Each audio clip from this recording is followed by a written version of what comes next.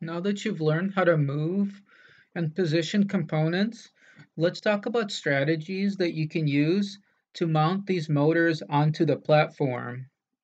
You'll see on the motors, on the real motors and in the model, that you got two holes that you can use for screws. So let's try to design a platform that attaches to the bottom platform that we can mount the motors to. Let's start by turning off the right wheel assembly.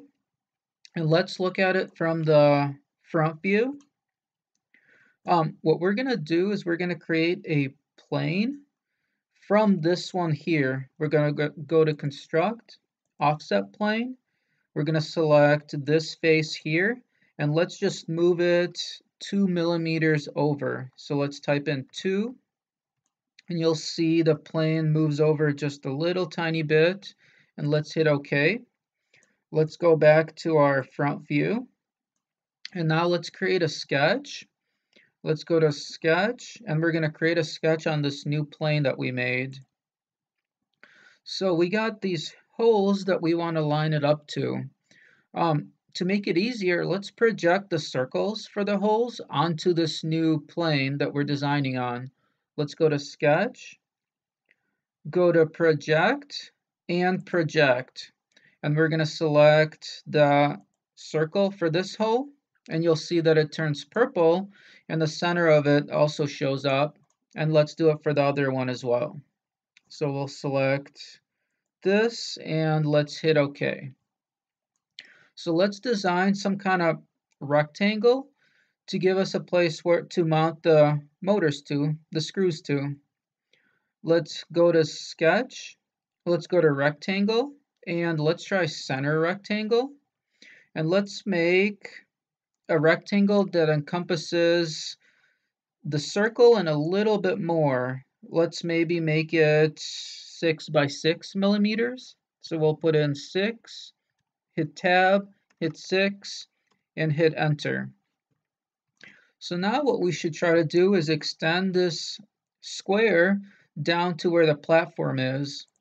So let's go to sketch, let's go to line, and let's select the corner of this the square and drag it all the way down to the platform.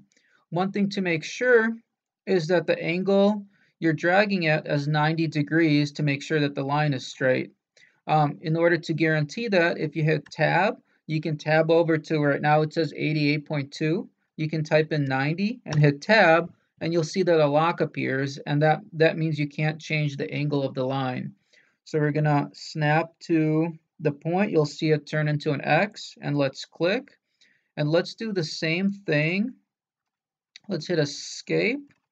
Let's hit L again. Let's do the same thing with the other side. Take this, drag it down. We'll make sure that the line is at 90 degrees, and it is. Click, and let's connect the 2 points. And let's hit stop sketch. And then if you change the angle a little bit, you'll see now that you have a rectangle that's a little bit off of the plane. So let's select the faces. So let's select this, hold shift, select the other part as well, but we don't want to select the circles because we're going to have a screw going through the circles. So let's hit the extrude hotkey, which is E, and let's extrude this. Let's go 3 millimeters, and we're going to hit OK.